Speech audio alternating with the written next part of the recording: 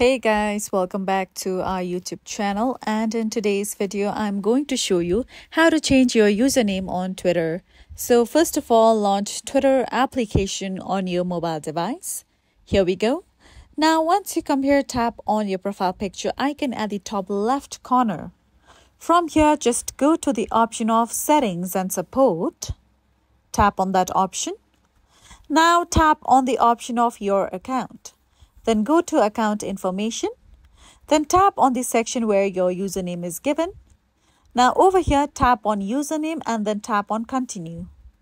Now in this field where you can see username typed, just enter in your new username. Just make sure that username is new that you choose and not taken by someone else. Then tap on done. Now you can see that your username on Twitter has been changed. So that's it for today's video, and at last, don't forget to subscribe to our channel.